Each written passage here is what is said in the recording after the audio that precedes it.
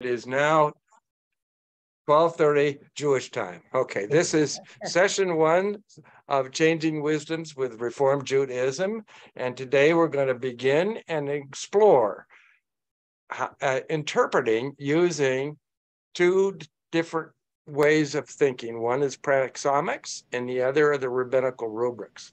So where we're going to go today? Well, we're going to begin talking about why changing wisdoms, and then we're going to explore the changing wisdoms, and we're going to do that through the two lenses. One's the Praxomics lens, and the other is the Reform Rabbinics lens. And then we're going to conclude with a couple of slides that anticipate what we're going to do in the next two sessions, and also talk about this potential facilitation project. I'll say a little bit ahead of time, and then I'll say it again later. As I was creating this slideshow, I was reading on the various projects that have been done to try to reduce bias and among police departments and medical facilities and so forth. And they haven't been successful. And the reason why they haven't been successful is because of one-shot efforts. So they have a big presentation like this, and they think that that's going to change somebody's biases. No, it doesn't work. You have to practice in between time. One of my students did a study years ago in which she found that if you have a snippet of news and you rehearse it the next day, you'll remember it a month later. If you wait a week and rehearse it, you might as well have forgotten it, okay? But she only tried one rehearsal. I think if you rehearse every week, you're going to keep it. So the idea of that facilitation project is to give people an opportunity to rehearse the ideas that we're going to talk about today. So now, why changing wisdoms? They came up with 4 ideas about it, and I have a slide on each one of these ideas. So why don't you just skim over them pretty quick. And then we'll talk about it. Okay. What does Praxomics have to do with understanding history and personal experience? Well, like I was mentioning to Steve, he got on early to help me get ready for this, kindly. And we were talking about how I got started with this project 55 years ago. And that was Chomsky's criticism of B.F. Skinner's verbal learning and verbal behavior, in which Chomsky told him, there's no unit of analysis for behavior. And so I made that. I agreed with him, and I made it my life work to make one. So once history had cells and elements and molecules and so forth, the environment and our bodies became much less mysterious than they were before. We could actually talk about them. Maybe we don't all have a course in biology, but we understand that there are cells. We understand that there are genes. We understand their organs and species and so forth. Those are part of our vernacular language. We don't have any good language for talking about human practices. And so today we're going to talk about a unit that does that. So without having a unit of human practices, we make all kinds of silly mistakes about history and personal experience. And the next slide will tell you something about that. So the unit that I've been studying is called a mode of practice, and we'll learn a lot more about that. And the more I explore it, the more I learn that there's a whole lot to learn about it. And also, the scale is really interesting. We have done studies that show that the mode of practice is a unit that works just as well for history as it does for individual development. And then I have casual observations that tell me that it works quite well for conversations. So the scale all the way from conversations to lives to historical events is also an interesting issue.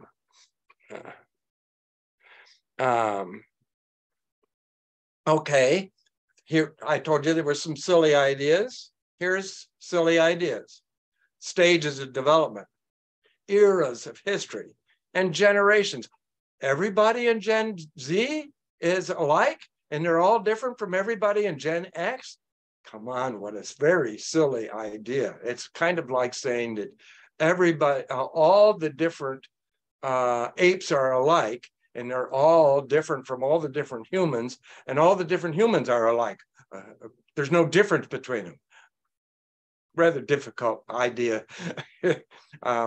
Maybe eras and generations and stages might be useful in a sense, like species are useful, but species aren't useful until you have a whole linear classification to put them into.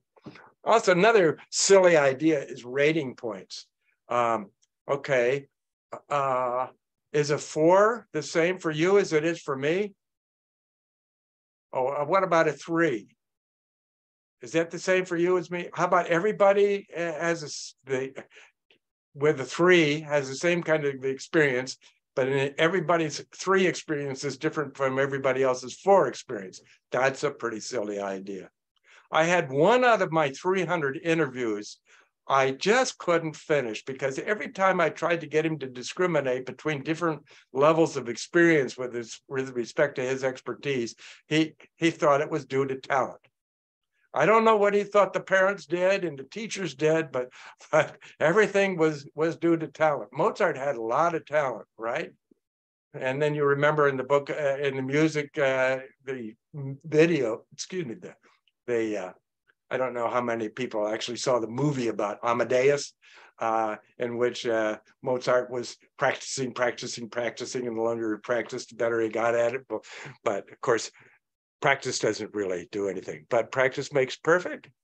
Well, one thing any musician could tell you, and I'm sure Brian will agree with this, if you practice mistakes, you'll get better at them. You'll get really good at making mistakes, right, Brian? That's right. You have to practice correctly. Yes, right. So practice makes perfect. Yeah. Well, even that, we're going to see that there's 2 different kinds of learning. And really, to get perfect, you got to have both kinds. And we'll come to that later. Okay, so now, Praxomics also tames complexity without simplifying it. Okay, eras and generations simplify complexity way too much. But an easy way to get a handle on the complexity is to make an analogy with a deck of cards. Think about it. You have 13 numbers, right? From ace through king. And then you have 4 suits. And how many different poker hands can you make? Or how many different hands you can make altogether? It's 2 billion, 2.5 billion, okay? So in a field of experience, you can have 13 dimensions and 4 modes of practice. And that can create 2.5 billion wisdoms. All right, so I haven't defined what those terms are, but just remember that they're there. You can get rich evidence from interviews. I interviewed 300 people altogether, 60 of them from Hebrew Union College Jewish Institute of Religion, and those 60 included all the rabbinical faculty of the college between 2009 and 2013. And we put the interviews together into one, what I call a praxo system, a table of the modes of practice used in different dimensions in rabbinical development. And I actually took the individual interviews, those were all recorded and notes were taken, and I sent the notes to the faculty members and they corrected my notes and sent them back. Then I took all the notes from all the faculty members and put them together into one system and sent those out for critique. And the result was that they had 12 dimensions with 4 modes of practice each, and they used those to assess their student development for their 2013 accreditation. which passed with the Middle States. Recently, Michael Stevens and I are working on a book. We're going to be expanding the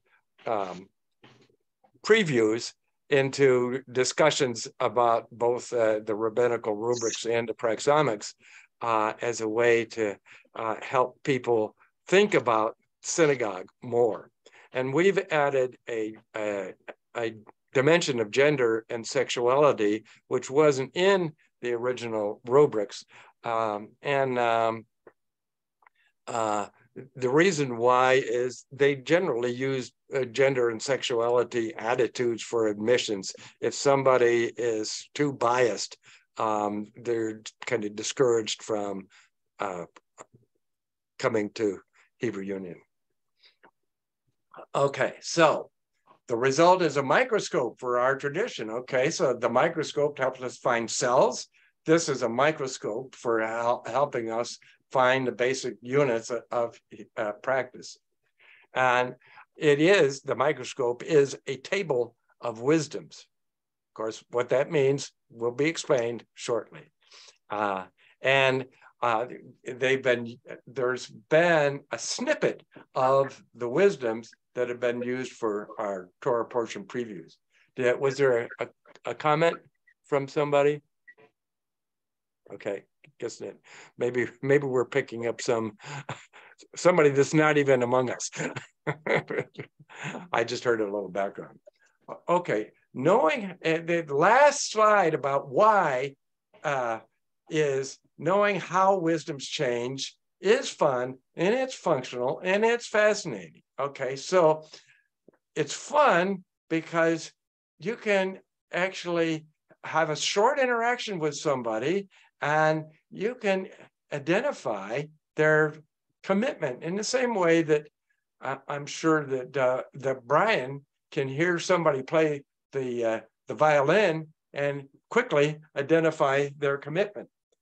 Actually, music is one of the ways that people have most experience paying attention to how much practice somebody has.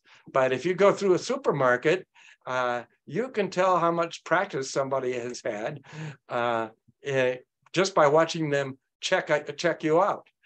So you know what they've learned and how accurate and fast they're doing it. So it's a fun thing. Just to every time that I paid attention to somebody else and noted, boy, you're really good at that. I get a big smile, okay? That's a good way to connect with other people. And that's what makes knowing about modes of practice useful or fun. It's also functional. Sometimes you get really surprising reactions from people, and we'll talk especially about the exploring mode of practice can create surprises in your interactions, but it gives you a way to understand those surprises and even to come up with some ideas about things to do. It also helps you to get an easy comfort with all the different kinds of opportunities that you have when you're interacting with people. And then the third thing, it's fascinating for me because I always loved literature and science, and it gives me ways to reinterpret. And so I have great fun writing Torah portion previews every week, because there's so many different things to do. So here's the words that I used. Haven't defined any of them. Now, if I ask you to use those words to interpret via a couple excerpts from Cattell. Anybody want to try?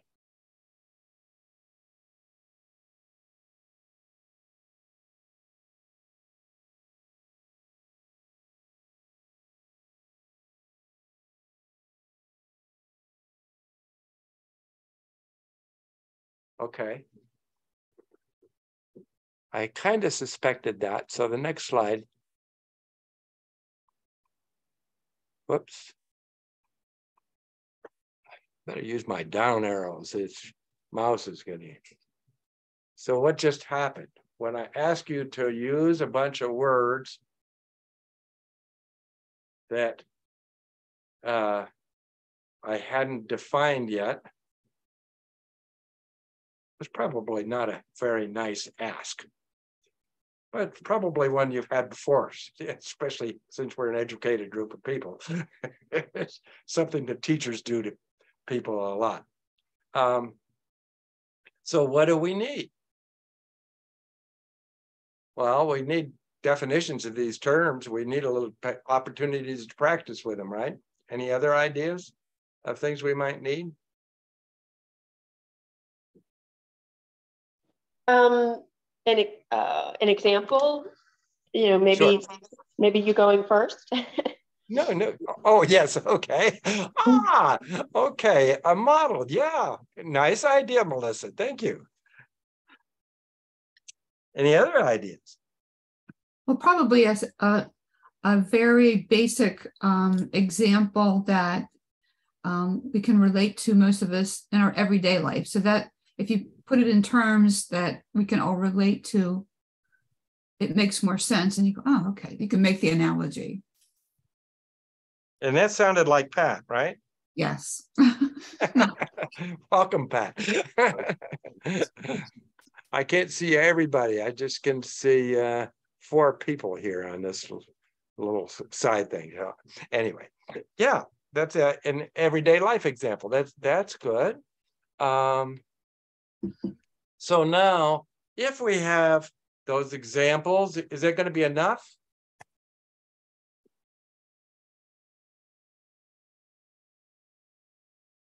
I have another suggestion. You could have us talks amongst ourselves, or partner up with somebody and discuss it first, and kind of see what someone else on our level is thinking before we approach the teacher and give them an answer.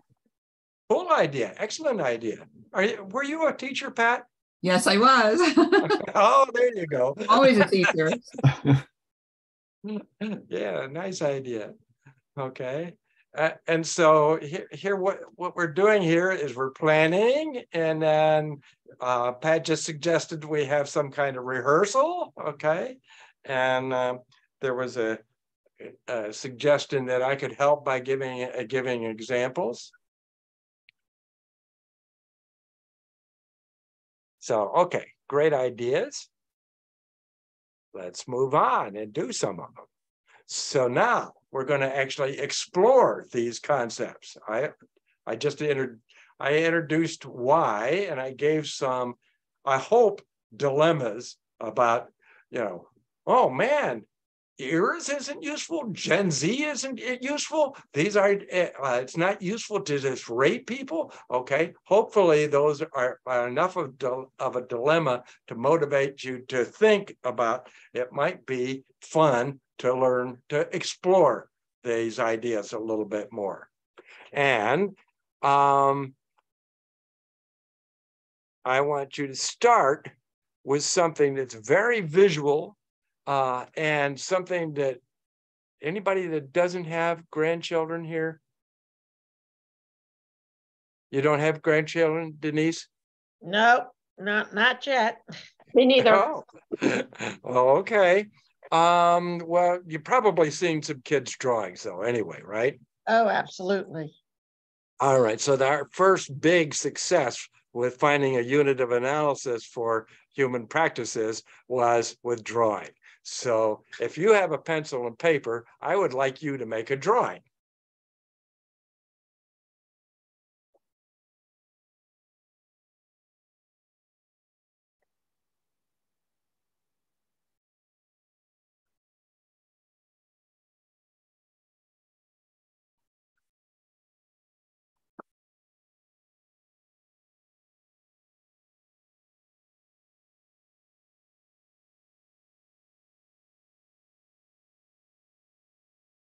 Now, Judy's drawing. I don't see Michael drawing over there. Are you, Mike? Are you drawing, Michael? He's the artist in the family. I'm not a draw artist. I'm just trying to draw something. I have a delightful painting made by Judy's in my dining room. We took them up to the Amish country, and she made me take a photograph, and then she used that photograph to make a painting of our Amish country trip, which was just delightful. That's nice. Yeah. Okay. Now, so I'm not sure what kind of drawing you ended up making, and these are just categories. They're not modes of practice, because there's multiple modes of practice for each one of the categories, and I'll get to some of those in a minute. But people start out with scribbles, okay, and then after they get into school, usually they start making geometric drawings. So the triangle on top of a square, and then you make a little angle rectangle on it, and you put smoke coming out of the chimney, and that's a house, and it's all on a baseline. Those are geometric drawings. And then there's the Grandma Moses style. Height represents distance. You have front and sides of houses, so you got three-dimensional objects. You got controlled curves in the outlines of objects and stuff. And then finally, maybe way at the end of high school, you might have a few kids that are doing symbolic drawings and functional drawings and so forth. And so those are motivating drawings. They actually, artists know how to control your eye movements with their drawings. Okay, so here are three different dimensions. Now we have dimensions, and we define these dimensions ahead of time. We coded over 1,200 drawings made by kids age 4 to 19, and the solid lines represent the actual frequency of each kind of drawing. So if you think, okay, there's no shape control, so things are just scribbled, okay, and that starts out at age 5. Almost 90% of the kids are doing no shape control. You see that? Does that make sense in that first graph there? And a very few will, maybe the 10% will have some line control, which means that they're making these geometric shapes. So they can make a square that actually is within 90% of the size of the square, kind of thing. And then almost no kids at age 5 will use controlled curves in the outlines of objects. For example, on the back of a horse, it looks like the S-shaped curve is embedded in the outline of the horse, for example. So shape control is one dimension. Another dimension is whether they put it on, things are floating up in the air for the scribbles, okay? Then they make a baseline, and everything is on the baseline. And then they do the Grandma Moses kind of thing, where height represents distance, and that's the dimensionality. And then for viewer distance, we have figure ground, which is even more like 95% of the kids start with just figure ground. They don't use overlap. Overlap only appears where part of an object is cut out. So if you have somebody standing in front of the house, part of the house is cut out so that you don't see it. So the overlap is actually represented in the drawing. And then really advanced drawings will have texture gradients and size gradients to represent where size represents distance. If you're seeing Steve there with his industrial tower behind his head, Steve's head is bigger than the industrial tower. Well, that is a gradient. So the distant objects are somewhat smaller. So that's a much more advanced kind of thing, and it takes a long time to take off. Look at that. Even 15-year-olds generally don't do it. Another thing about each one of these things is look at the dotted lines. The dotted lines were made by an Excel formula.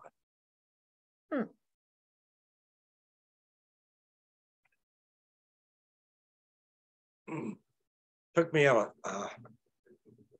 very long time to find that formula. I'm a decent mathematician, but I'm not a really good one. But I hooked up with the people from the Chaos Society who are really good mathematicians, and one of them pointed me to predator-prey equations, and I generalized those into the equations that actually fit these drawing data. So there's, I call them either characteristics or of each one of the curves, or parameters. If you look back here, 100, the social prevalence is where they start, okay? So we have 95% of 5-year-olds or 90% of 5-year-olds make haphazard drawings. So that's where they start. It's very prevalent to make scribbles at the beginning. Then you have the growth, okay? The growth is represented, okay, the first one of these curves, haphazard, no dimensionality, and figure ground, they don't grow. They just decline in usage, okay? So growth is 0 for them. The reason why they're declining is one of the other parameters, and I'll get to that in a second. Some of these things grow really fast, though. Look at the baseline. It really shoots up there from 5 to 7 from about 50% all the way up to about 85%. So growth, for the beginning strategy, there's none. It's very rapid generally for the exploring strategy, and it's moderate for the more advanced ones. Now, the reason why we're having competitive strength is when we defined these, we made it impossible for them to have 2 different strategies in the same drawings. And the way we did that was we said, okay, we want the most advanced strategy that you can prove in the drawing. And that is what you're going to code it for. So the most advanced strategy that you include in the drawing actually drives out the more primitive ones. So maybe you might use it in just a corner of the drawing, like in a Matisse, for example. There's a beautiful drawing of chess players in the living room.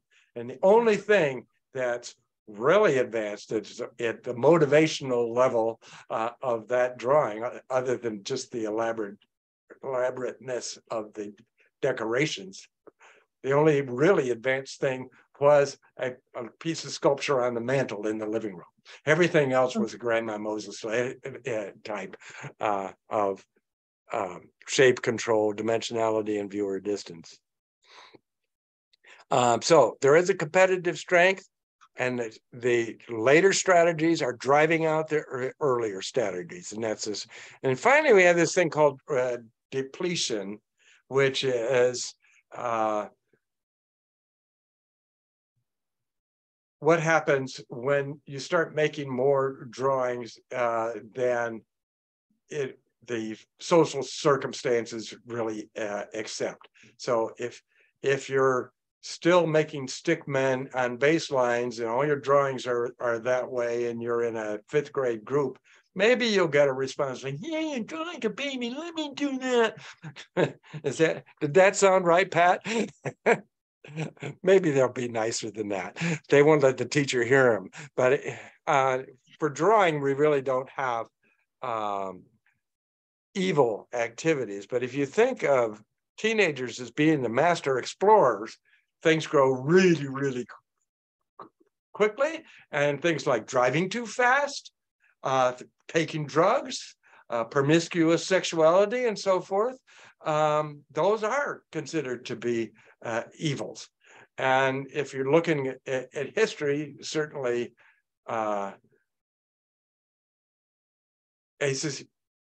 Holocaust is not a sustainable activity as far as history is concerned, but it's been going on for a long time in a lot of different cultures. It is a primitive way to respond to the stresses of a culture, but it's considered evil. Then generally the sustaining practices are the kind of things you see on a job when somebody's doing, and if you're still doing the same job and you've been doing it for 10 years, rolling cigars from Cuba, then you're probably bored with it, okay? You can't wait for the weekend or retirement, whichever comes first. On the other hand, if you get to the inspiring level where you're creating innovations and discoveries, then you never reach a depletion level. Okay, so can you code your drawings? The ones you just made?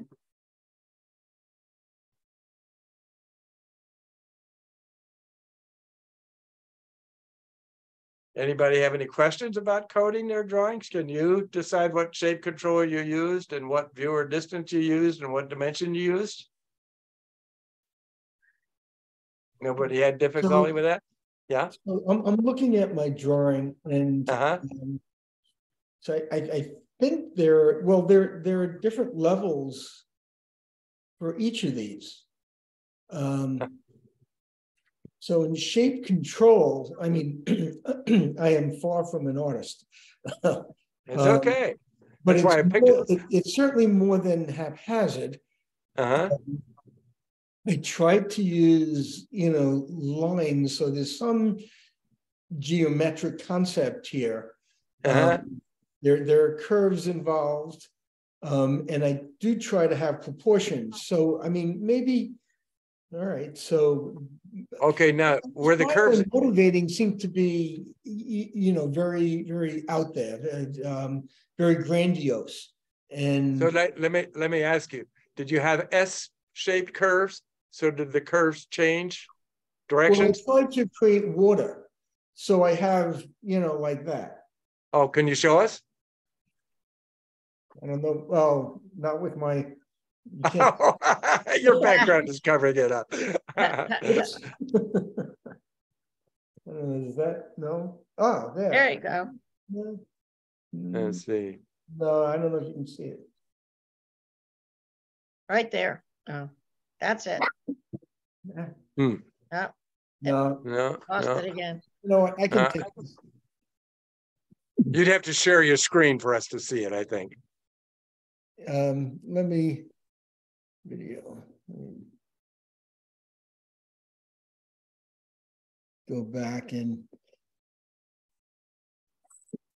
I don't know if you're sharing your screen would compete with. Oh, there we go. So that's your lighthouse, huh? Right. All right. Well, I can tell you, it does look like your water there has some S-shaped curve in it. In terms, okay, so you do have some gradients there too, because the object way in the far back is supposed to be a steamship. Is that the case? Right. My rendition of a boat. Oh, okay. So so you also have some a gradient in there. It does kind of look like you have a base plane too, because it's given that you only had a little time with it, but it does look like a base plane. So I think you're pretty much in the Grandma Moses type of drawings for that. So that's the first time anybody, related me to Grandma Moses. So thank you. Yeah.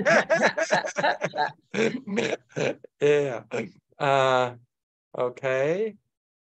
Yeah, I think that it really wasn't a true perspective, and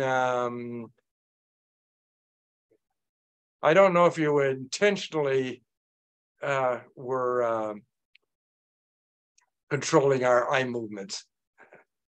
They did. The tower did come out first, and then you move towards a little distance there.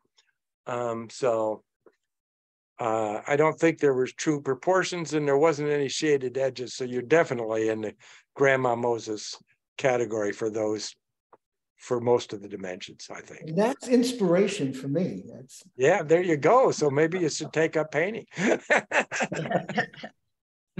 Okay, so those are modes of practice. Remember, we've got these 4 modes of practice: beginning, exploring, sustaining, and inspiring. those are our 4 modes of practice. Some people will try to turn them into 5. We haven't found good evidence for 5 modes of practice. We found good evidence for 4. And in fact, Brian, it's the musicians that want five levels. But I think that they're really just, they're not pulling, they're just looking at the speed and accuracy, the iterative learning, to make some of those distinctions. The second type of learning that I promised I was going to tell you about is transformative learning. And there's an interesting story here. And that is, when I did the interviews at Hebrew Union, I knew these 4 modes of practice. We had found these 4 modes of practice in drawings, in kids' writings, and I had interviewed 80 faculty members at Savannah College of Art and Design, and another 25 friends in various different fields. So by the time I got to Hebrew Union, I had 100 interviews under my belt, getting people to tell me the dimensions of the 4 modes of practice in the dimensions of development of their expertise, okay? But I couldn't tell them why people were changing from one mode to the next. And so I was giving the keynote speech at the New England Educational Assessment Alliance in Mount Holyoke College in Western Massachusetts. And the board of the association took me out for dinner the night before. And I was telling them about this problem that here I have these different modes of practice, but I don't have a good understanding for why you get from one mode to the other. And this one guy said, well, you ever heard Jack Mesereau? And I said, no. He said, well, he spent his career at Columbia in adult education, and he wrote a book called Transformative Learning. Well, Jack Mesereau had 10 different steps of transformative learning. He got interested in it because his wife changed careers. And so he watched all the transformations and her approach to her new career after she changed it from her old one. And he had these 10 different steps. Well, in the college that I was working at after Hebrew Union, it was a small liberal arts college, about 1,500 students, a nice place. And they had 4 people in the counseling department. And the head of the counseling department, when I showed him the transformative learning steps, he says, man, that's exactly what we do. That's what we're trying to accomplish all the time when we're working with our students. And I said, well, why don't I make a form and you can evaluate each student at the end of each counseling session, and we'll see how they develop. And of course, this was, again, for accreditation. We have to be able to assess what we're doing and show that we're actually making some progress. He loved the idea. And so they coded the next 500 sessions that they had. And we found that the timing of the 10 different steps actually occurred at 4 different times. And so the first thing is you have some kind of dilemma. I was talking to you about having tried to create a dilemma and introducing the idea that ratings, rating points, and Gen Z and so forth were too primitive to be very useful ideas. So the first thing is a dilemma. And that you have to actually pay attention to it. You have to detect that you're having a dilemma before it has any impact. The next step is you start to examine it. And then Melissa and Pat made these wonderful contributions back there to, we need to examine the terms and ideas about getting aside and discussing them.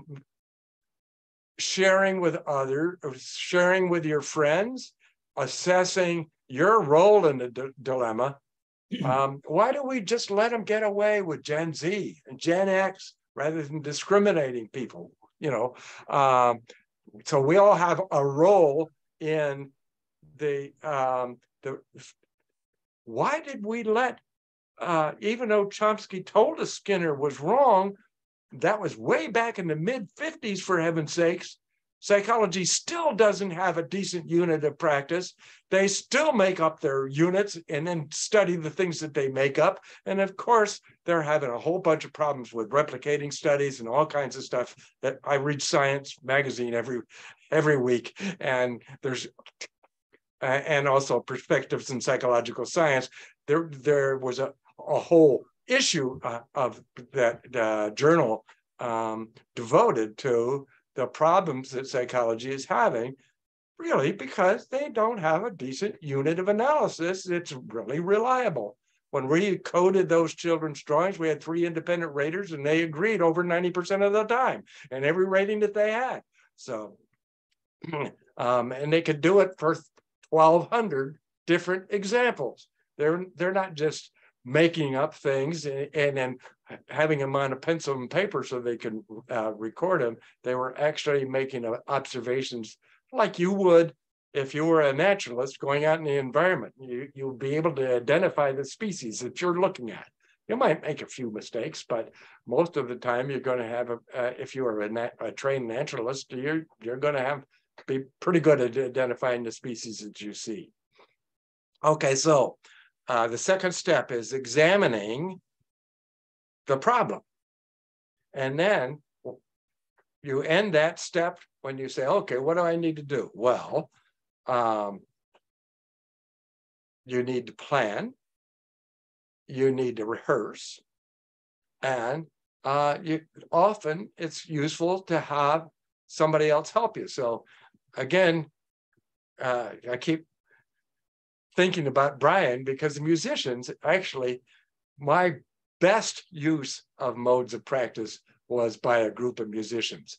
They had an after-school program in Newport News for in a school. 100% of the kids were free lunch kids, and it was an after-school music program. And I did their evaluation for, let's see, I guess I'm on year 9 now. Anyway, for year after year after year. And they really made incredibly good use of it. And one of the things they found out is when they stop grading on the curve and start really identifying the practices that people are using, the kids that are in the bottom of the curve, the ones that got kind of a late start, and who would have always been on the bottom of the curve and probably would have quit, stay in the program because every year they advance. So no more A, B, C, D, E.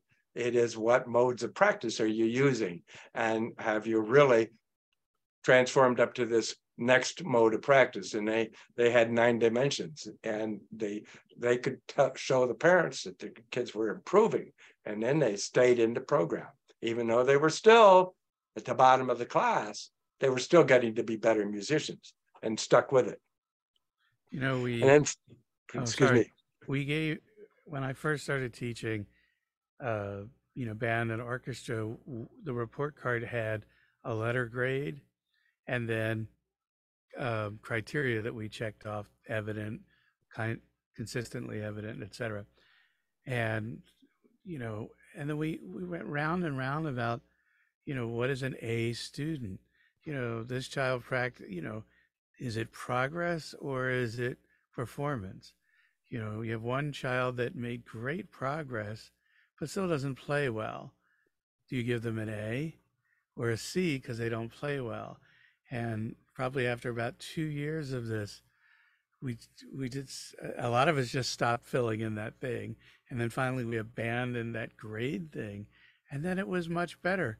Parents just actually started, they had to look at the criteria instead of, oh, you got an A in band, that's great. So I get that. Excellent. And then looking at these 4, I mean, it's what we do. The dilemma is we have a new piece, and how do we practice this piece? What are the hard parts? And then we may break it into small groups, all the clarinets, all the trumpets. I mean, because, and then we teach it that way, and kids will sometimes help each other. Oh, I think about it this way and I plan it, whatever. And then the community of practice is that small group. And then when we put everybody together, for a practice. So I totally get this. I mean, we're doing this in the Susquehanna Symphony right now with an incredibly hard piece of music. It's very interesting because, like I said, here's another thing that just made me think about. My very first developmental interview was a musician. And it was the musicians that made the best use of this. Now, eventually, the rabbis at Hebrew Union did pretty well. They actually got past the grades. One of the things that in the music program, though, they did have 3 or 4 years where everybody was kind of distorting the definitions to fit the top and the bottom of their class. And the way that the director got around that was he made them all sit together and took videos of the students in each class, and they had to rate the whole spectrum of skill. And once they did that, they started to actually have better developmental ratings of each of the students. And that's when we got to see that the kids at the bottom of the class would stick to the program. So yes, musicians get it. And I think it's because the practice is so overt in music. And maybe it's because the mistakes are so obvious. Hey, David? Yeah? I don't know if you can see us. We have our hand up. Yeah.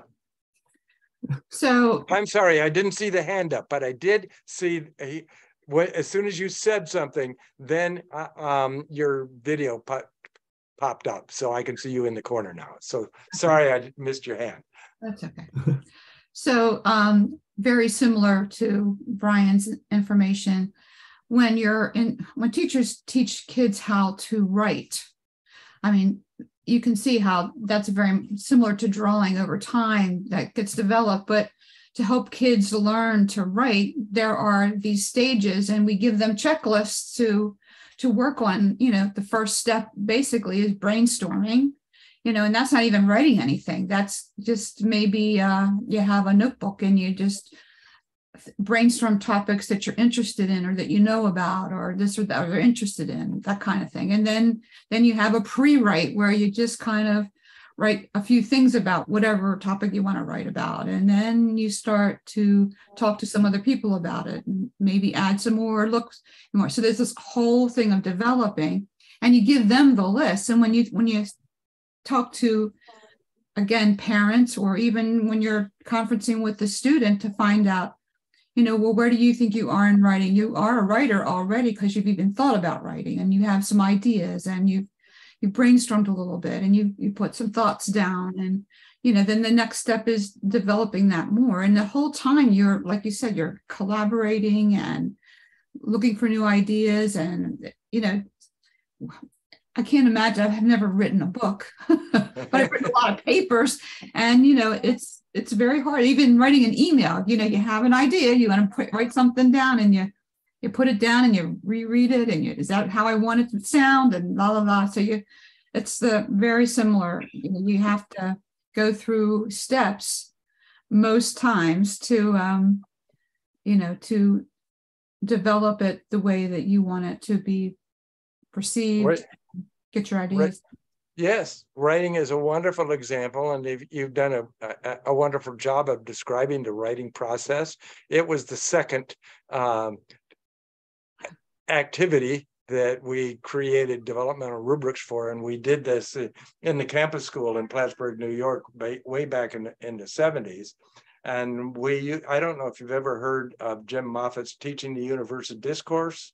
It was written in the late 60s, and he made 10 10 different dimensions of the development of writing skills. And what we did is we turned them, he just gave the two ends of the dimension, and we turned them into discrete transformations so that we had 3 or 4 modes of practice within each one of the dimensions. And Jim became a friend of mine as a result of that research. And I got appointed to the National Advisory Panel for Measurements and Standards in Writing. And that in New York State. And they used our rubrics to train the raters for the Regents writing competency test, a high school writing competency test. But unfortunately, they had to make it a pass-fail test. And so all the beautiful kind of detail that picks up the transformations in audience and time frame and perspective and beginnings and endings and word choice and sentence structure and so forth, all the interesting transformations that take place along those dimensions got lost. The raters rated them, but nobody ever saw them besides the raters. Wow. But at any rate, that really developmental rubrics became used in writing education worldwide as a result. And that was a great example. Thank you. Let's see. All right, here's another slide for the modes of commitment. This is transformative learning. See the disorientation where you detect, then you examine it by reflecting, assessing your role, sharing it with others, and distinguishing. Finally, you enabled yourself to do it by planning, rehearsing, and repowering it, and then you perform it. And you know, that was what Brian was describing, and also Pat too. Nice. So you want to try using modes of practice and types of learning to interpret via Cattell selection?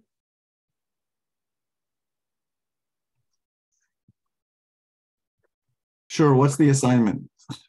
Okay, if you look there, okay, your assignment is, all right, whenever I do a preview, the first paragraph, it's always 200 words. I limit myself to 200 words. If I'm 201, I find a word to delete, okay?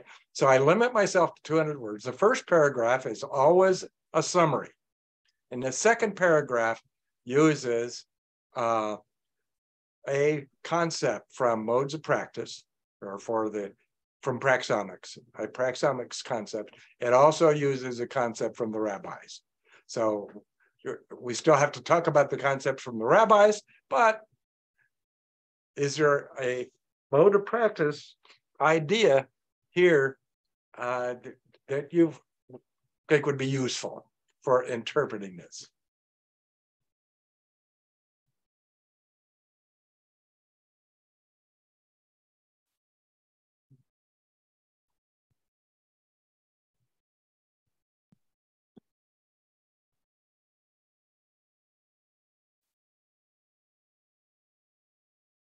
Can you flash up the modes? Oh, go ahead. Sorry. The mode slide again.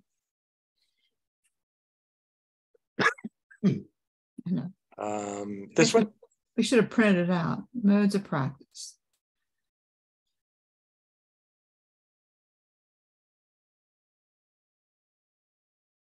We could see the modes of practice and see the text from via Cattell at the same time. I think that would be very helpful for us. Yeah, that would have been a good idea. I didn't do that. The only way you can get that would be if you pulled up your PDF that I sent out. Yeah. And looked at it there. Okay. But you know what I could do here? Whoops. I just violated my own method for doing this. I'm going to write them.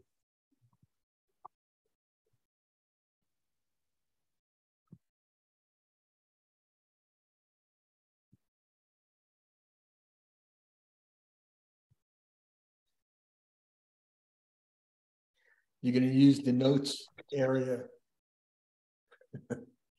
Iterative learning, So transformative David, model. maybe, I don't know if this is a good time or not. If you saw in the chat, Shelby put out a question.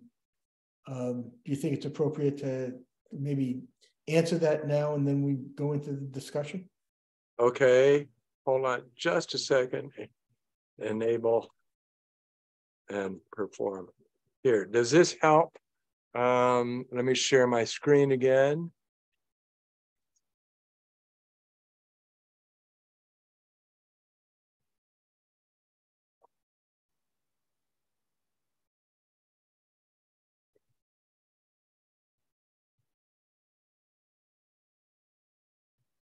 There we go.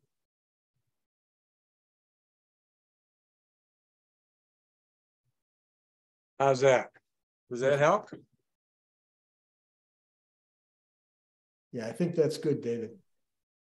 Okay, now let me look at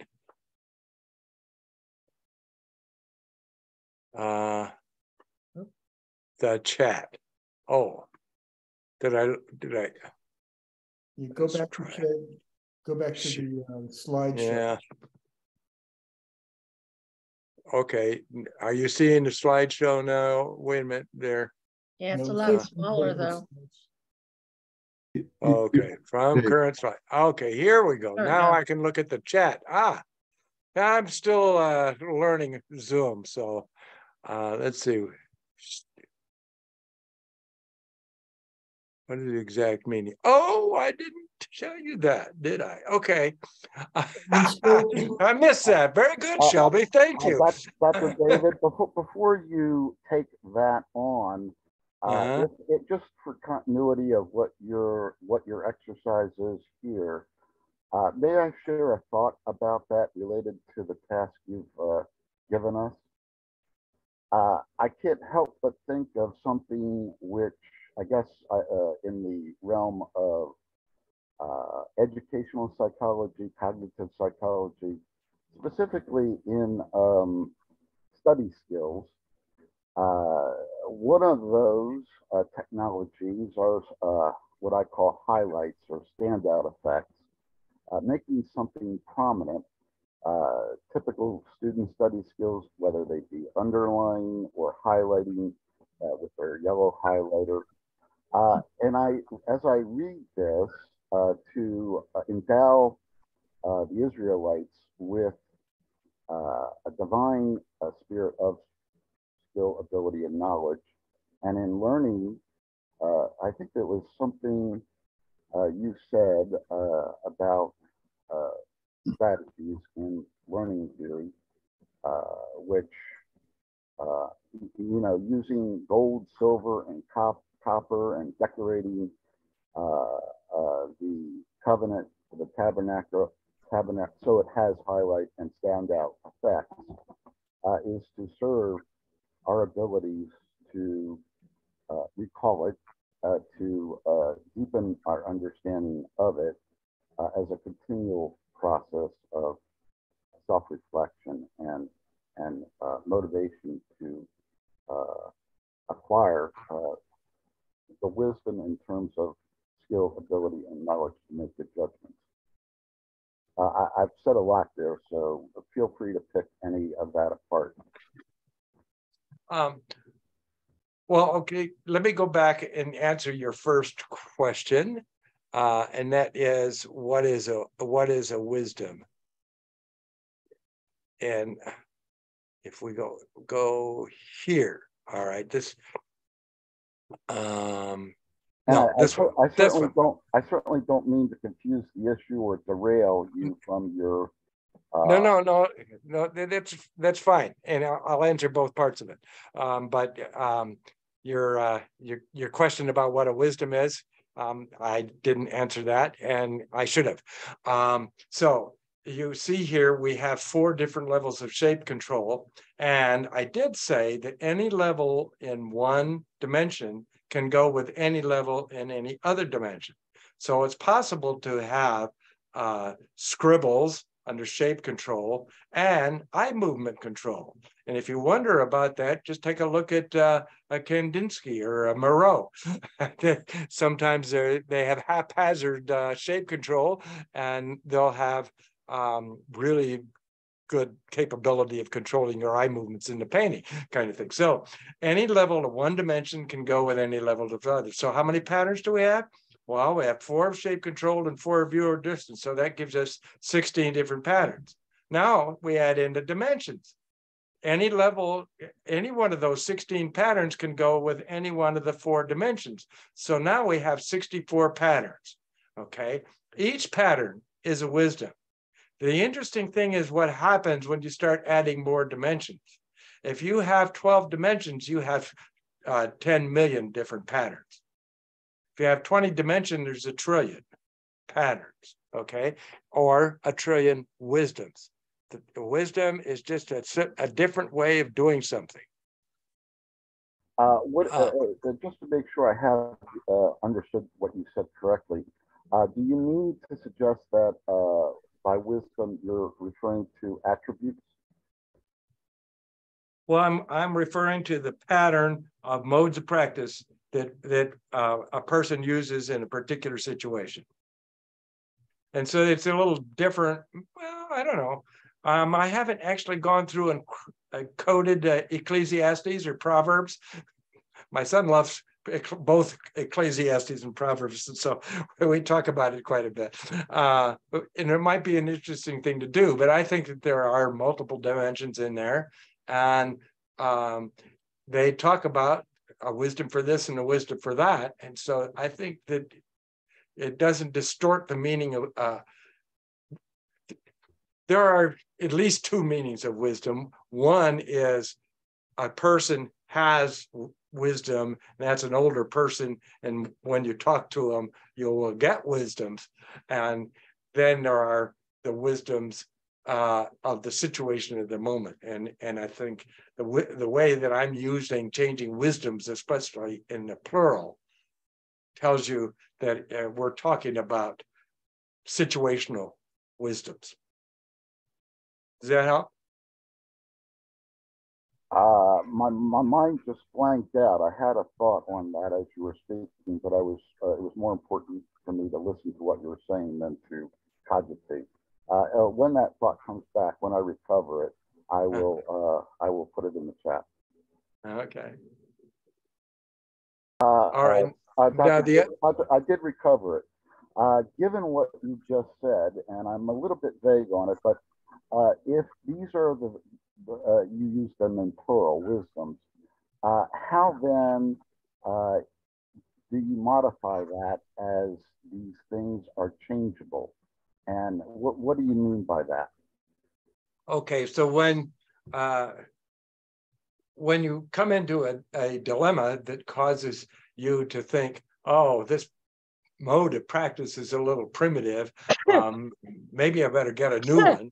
Okay, that is when you have a change in the wisdoms. So as soon as you're changing the patterns, kind of like a kaleidoscope, as soon as you twist the kaleidoscope just enough so that you have one bead falling in a different place, then you have a whole new pattern that you're seeing.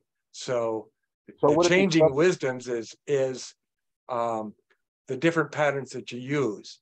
And also the idea of changing wisdoms tends to underscore the fact that a primitive choice is not necessarily a bad choice. We often say that it's good to start new things. Well, you're going to be a beginner when you start something new. So that's you don't want to say beginning is bad. Not only that, we talk about keep it simple, stupid, right? That's a good advice for somebody trying to give a business talk, for example.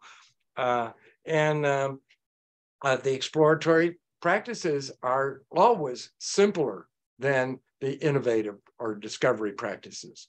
So by calling them changing wisdoms, it tends to underscore the fact that each mode of practice, no matter whether it's the most primitive or the most advanced has a place in our experience, in our repertoire of behavior. Can I try to furnish an example to see if I have what you're saying correct? Something Sure. from Melissa's Drosh. In the golden calf, Melissa queried ever so softly, ever so movingly, and gingerly, could this have been avoided? Which, even in our own country, we fought a civil war. And the supposition there seems to be, if I can use your vernacular, changing wisdoms, that the forces and tensions that operated on the ancients, it would be hubristic of us to suggest that those very same forces and tensions are not alive and well today. Would that be something? I got everything except for the last sentence. I couldn't hear that well. Could you say it again? Of the forces and tensions that operated on the ancients and how they approached oppositional stance, as Moses said, those who are with God stand with me, and those who not oppose. And then, of course, we had the apostasy and the loss of life in the thousands as a result. We still today fight wars. We fought a bloody war in a civil war in this country, and around the world we still do. The idea is that if I have a good understanding of your concept of changing wisdom, the thought there would be that I think Melissa was trying to tease out is that it's somewhat hubristic and arrogant of us to suggest that the forces are not alive and well today, those forces which operated on the ancients in their day and time, and to fault them is to have a certain hypocrisy and an arrogance that those forces aren't still very well alive and in play today. Again, that's a lot I just said there. I don't know if I got all that, if I understood myself even correctly on that. I did have a number of ideas that while you were talking, and I think that they're appropriate. You certainly can go into the Torah and identify issues and problems that are still very much alive, and dilemmas that are still very much alive, and also the solution of the golden calf as a solution to what you're going to have to bind yourself together as a people, it being a more primitive solution. So that would be more of an exploring solution, and we certainly can have to say that having one God has been both sustaining and inspiring because it's lasted for at least 2,500 years, right? So, but what's that saying? United we stand, divided we fall. The unifying force of monotheism and of bringing people together rather than bestriding them and dividing them. Right. Also, it's really interesting. One of the dimensions that we're going to come up with the rabbinics is the context. And when you change the context, and you kind of alluded to context here, so I'm getting ahead of myself because I haven't given that dimension yet, but that's all right. When you change the context, you really, it has a huge impact on your understanding of what's being said. So some people just lift out of the Torah and say that exactly the same words apply today. Other people will talk about how the context has changed from the initial from the description of the time that was supposed to be, to the time that was written, to the time that was commented on, to the historical development of it. And those are very different ways to approach it. So we're going to talk about choosing dimensions later. And I think your ideas are very, very interesting. And so let's move on to talk about exactly that. I seem to be stuck. There we go. Okay. So the part 2 is the dimensions from the Reform rabbis, and we're going to look at convert just one dimension. Now, remember, we had these 3 different dimensions of drawings. We're going to end up, after session 2, we're going to end up with 13 dimensions. But for now, we're only going to talk about one dimension, and then we're going to talk about 3 others. So I'm going to end today's talk with only 4 of the rabbi's dimensions. So take a look here, and I think you'll see that some of the things that Shelby was talking about are easier to talk about in the context of interpreting text than it is in the more abstract context of modes of practice.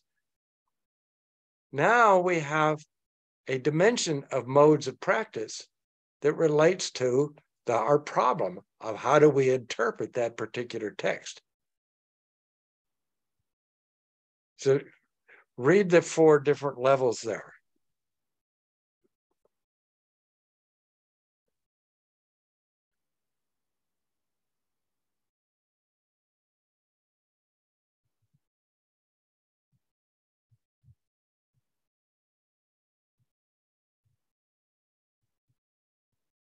So Shelby, when you were talking about a hypocritical approach to interpretation,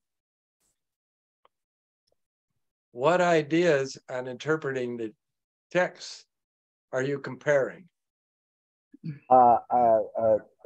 I said, that was sort of a stream of consciousness in my thought. I don't even know if I understood myself correctly. Yeah, but just go back and think about it as what you said.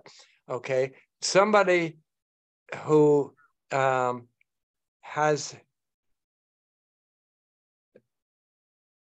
just tries to take the Torah at face value and applies it today without thinking of any of the possible differences from that time or any of the possible similarities to that time.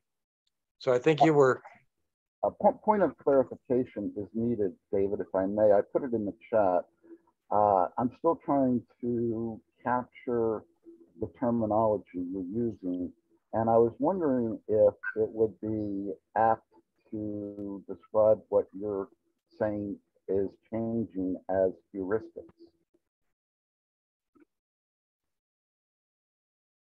I don't mean to deflect from where you're going here, so I just mentioned that because I'm still trying to polish off, make sure I have a good understanding. But again, please don't let me derail your exercise. Well, a heuristic is more of a tool for simplifying, whereas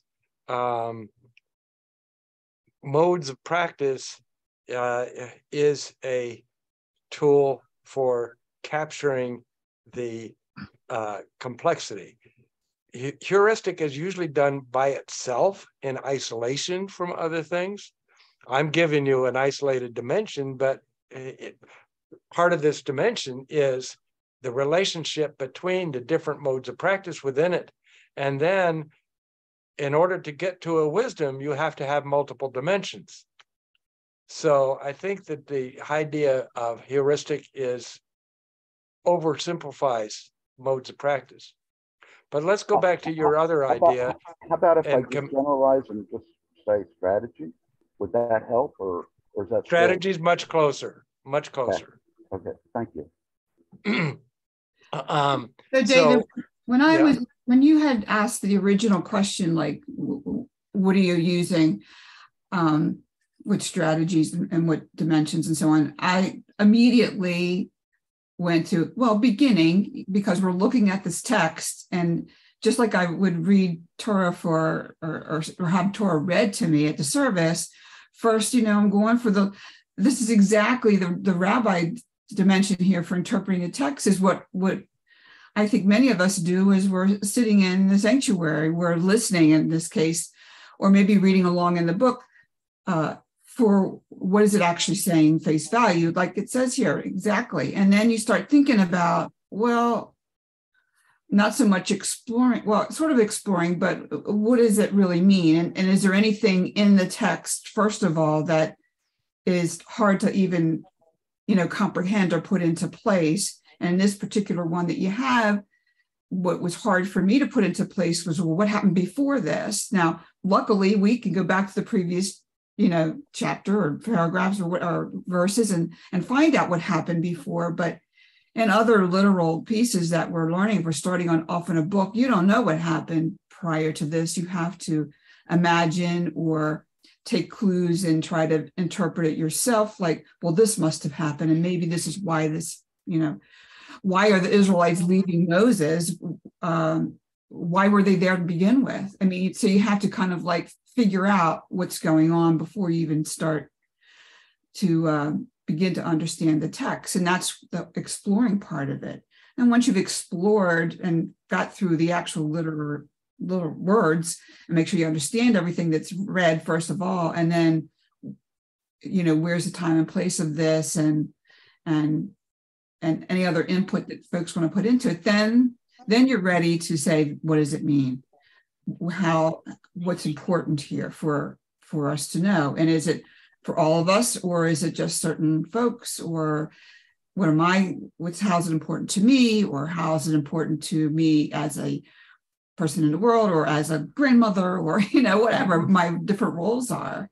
And then it becomes inspiring, because then you can say, well, that's a good point. And now maybe I can really think of this situation in my life as a grandmother, or as a mother, or as a congregant, or a sisterhood president, that it will inspire me to expand and change and share what I've learned here, and even refer back and give reference to this particular piece and say, hey, here's what Moses and the Israelites did. So to me, that's what I'm gleaning, what you're looking for. Maybe not, but I think that was very interesting. And what you did was you just illustrated one of the things that I said about scale. Okay. Mm-hmm. This whole process can happen in a day.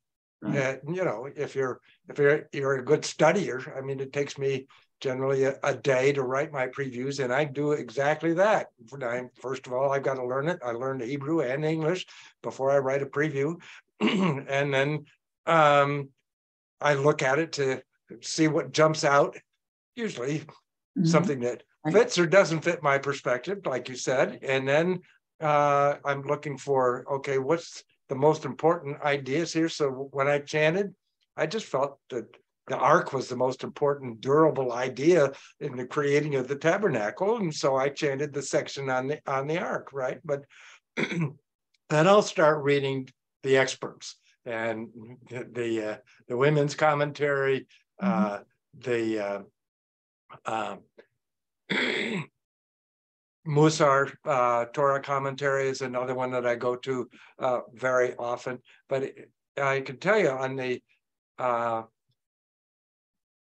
when David Aaron made it clear in his little book that the Genesis was written after the exile.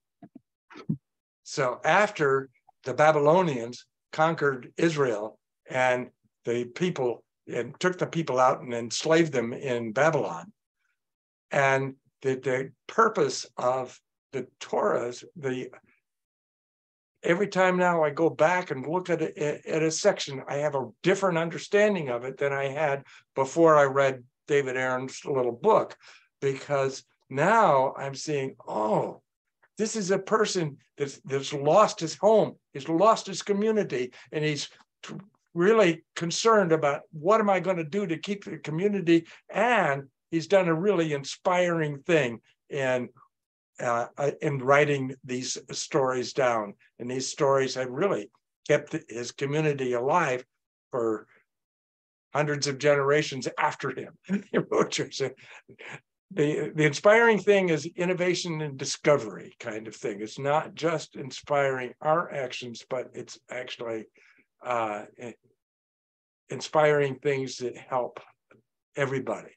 And so your applications to sisterhood in synagogue and to your own life, I think are really important. I think you've come up with some very interesting ideas related to this, and I think they fit nicely. So, Dr. David, I just added something I promised at the beginning when it was just Steve and I and yourself logged on. I don't want people who see this to get confused by it.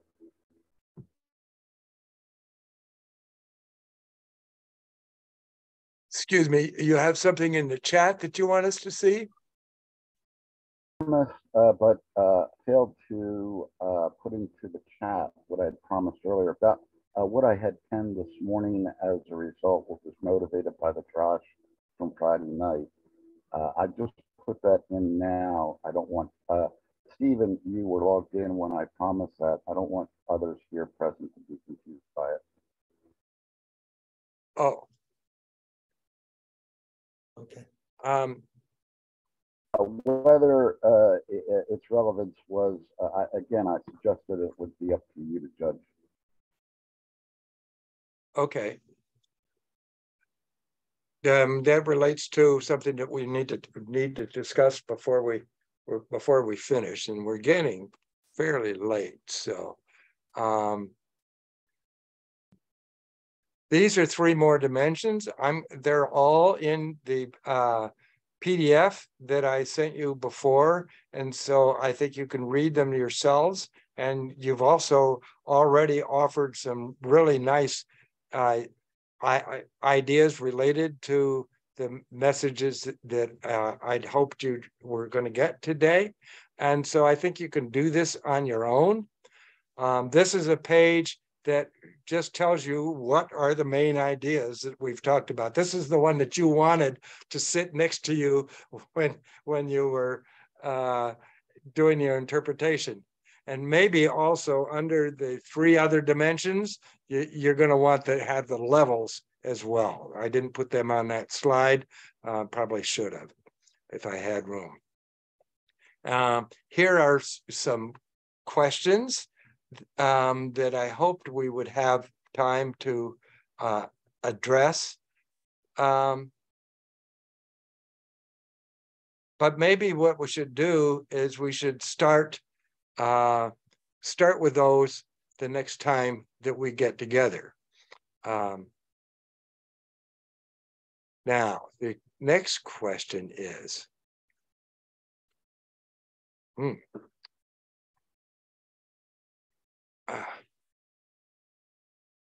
there we go.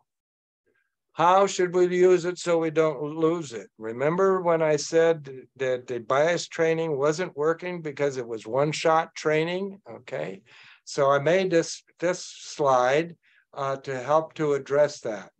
And one of the things that I also was thinking about was in our synagogue in Raleigh, we had a Tanakh study that attracted 40 people every Monday morning. I was thinking that if we do this right, we might be able to have a weekly kind of short meeting. And at the same time as I was thinking about that, Melissa wrote me a note and said she would be interested in doing a Torah study at lunchtime, maybe a 45-minute session on Monday or Tuesday.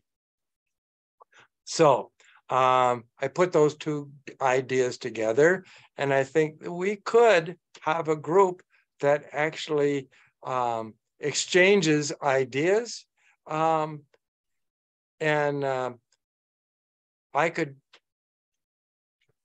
at the very least, do my Torah portion previews as a starter for discussion in a week. But I think anybody that wanted to pose a question to the group would be most welcome to do that. And it's not in our Torah study or a Tanakh study in Raleigh, not everybody came every week. There were some people like me and Rabbi Mike that came almost every week. And there were other people that just dropped in and out when they wanted to. So I don't think that this has to be, this is your commitment, you got to do it every week, kind of thing.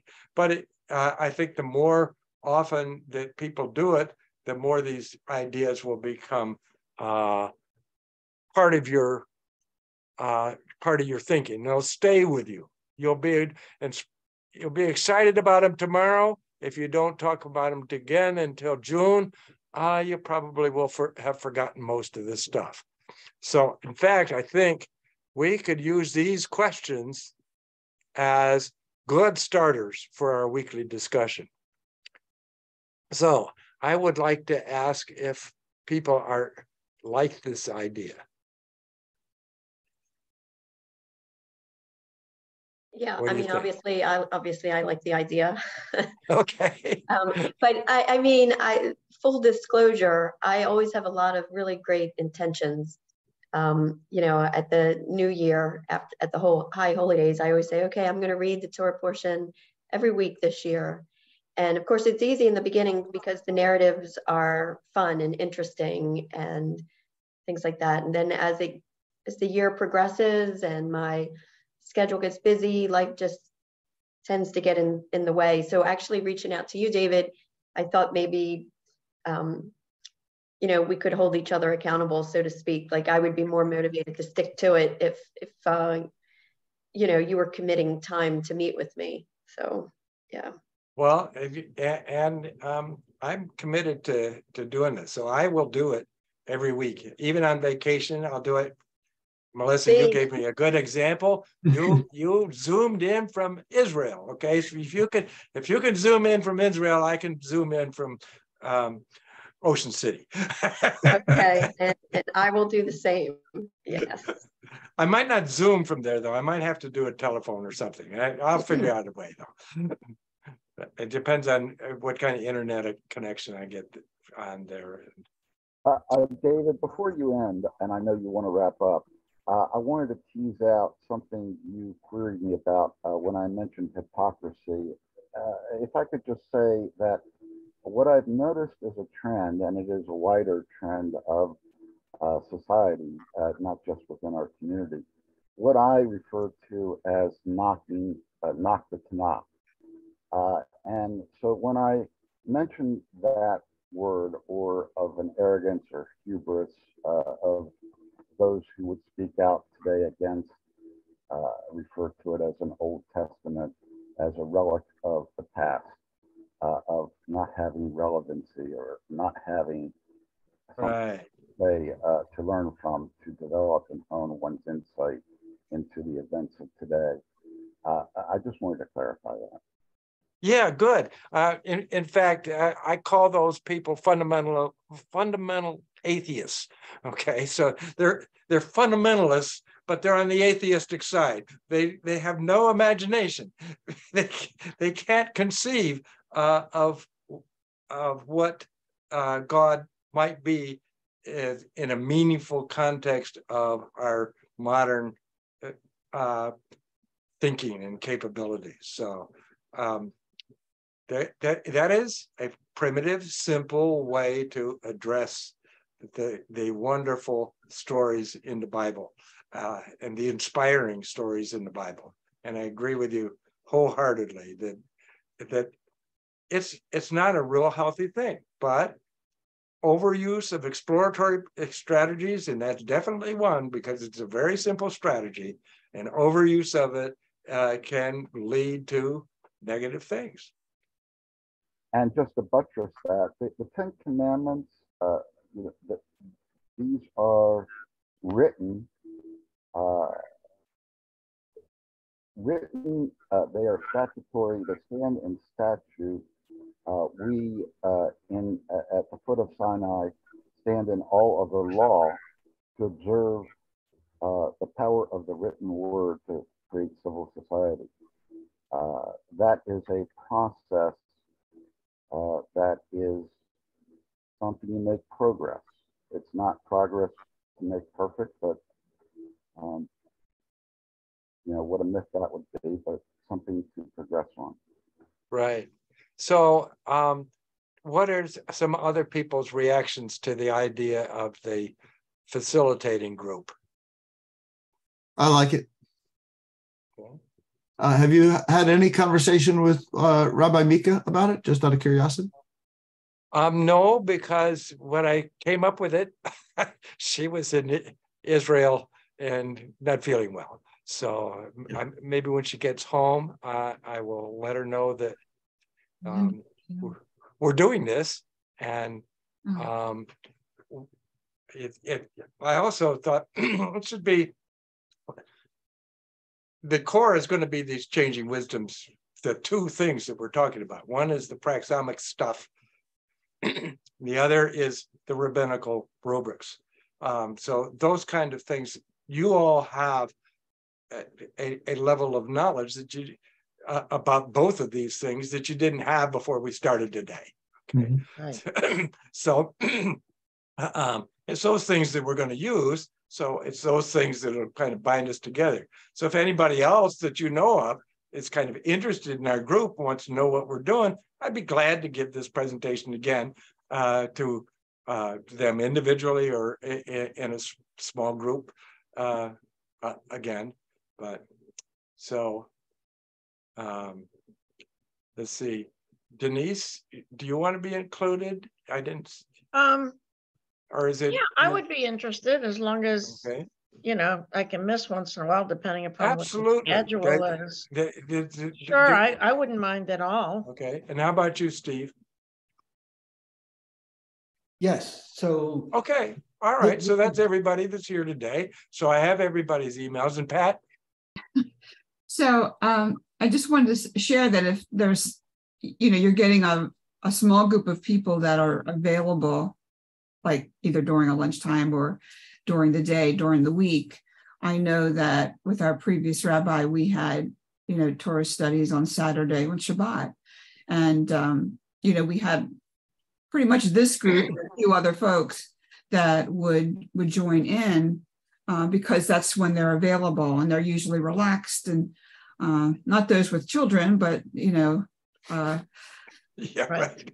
Well, sometimes Jessica would come on or Susanna or Brian, but you may want to think about that if you're trying to grow the group at all, or you may have to have two separate sessions. I know that with me actually kind of busy, if you do it, while the baby's napping, that's great. I'm there 100%. Otherwise, I'm not there. So, right, yeah. Well, I think that's understandable.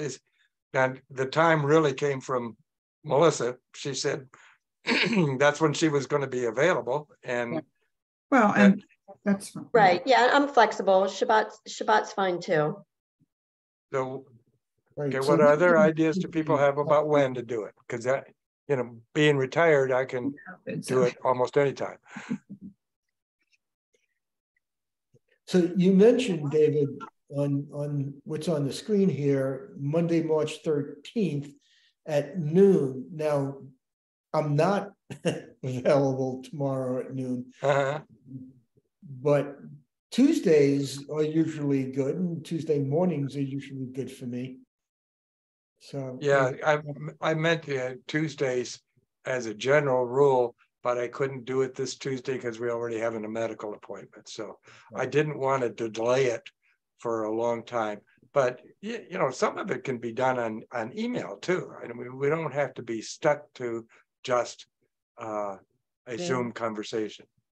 But I guess for me, I work from home, so I spend all day on my laptop. So it's cringeworthy for me to join, to open up my laptop at night or on the weekends, just because it just feels like work. And we're supposed to have fun. Remember, I told you it was fun, functional, and fascinating, right? So maybe we can have a fun computer and a laptop interlude for the day. Okay. Okay, Pat, I think that let's go ahead and do it. I'll send you stuff out, Steve, and I'm not sure. I guess we'll tape all of these things so you could look at it afterwards if you wanted to do it. And we'll meet for 45 minutes, and that'll be just like you know, an old professor. It's hard to get a habit out of it because my classes used to be 50 minutes, so I might run over 5 minutes, but I will try to keep it as close to 45 minutes as I can and not having people walk out of the room before I'm done. So what time will you be starting these, David? At 12 or 12:30? Tomorrow noon.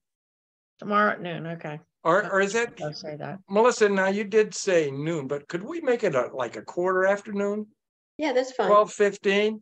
So let's make it 12:15, and that way I can pick up Annette from her knitting session. Oh yeah, that's fine. Are you talking about? Are you talking about just Monday at 12:15, and then tomorrow at Tuesdays 12:15, and then the following weeks it'll be Tuesdays at 12:15. Oh, 12:15. Okay. Yeah. Okay. Well, yeah. Unless that makes a problem for people, but I think 12:15 to 1 o'clock, that tells us, okay, we're going to be done at 1 o'clock no matter what. But we'll always have next week to do it. And so I will try to keep track of our progress and where we are and say, okay, this is how we get started next week.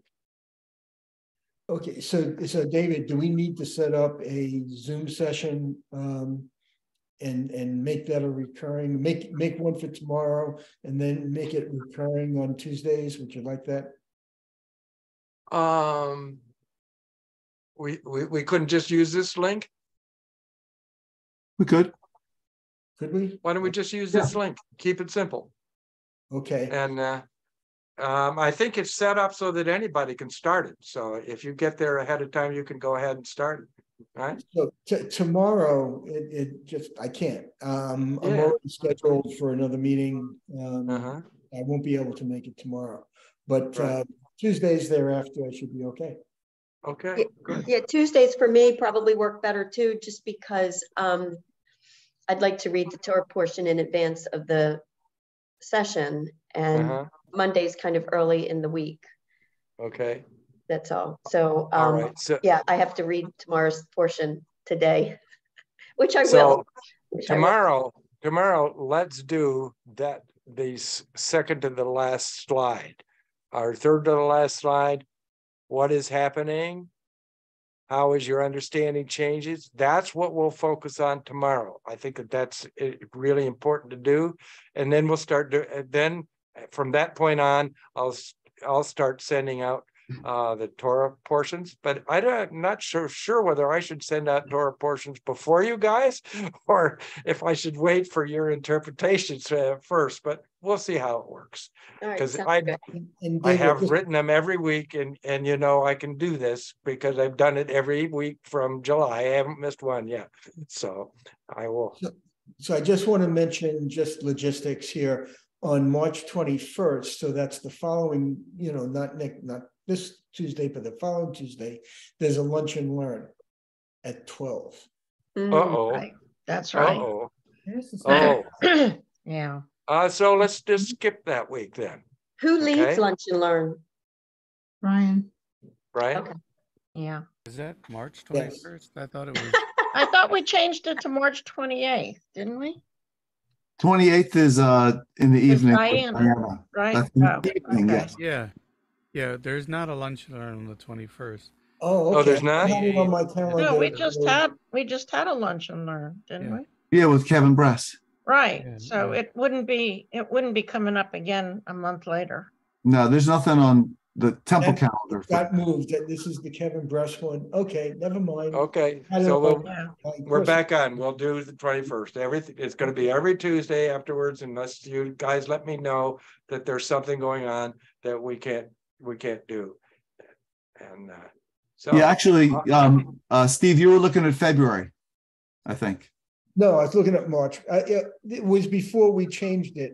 To the 28th. So I had it. It was a remnant, and I never updated. Oh, on your personal calendar. Got it. Okay. Yeah. well, I'm very excited about this, I'll tell you, and you guys are fantastic. This has been most fun for me. So, and I hope for you too. Yes.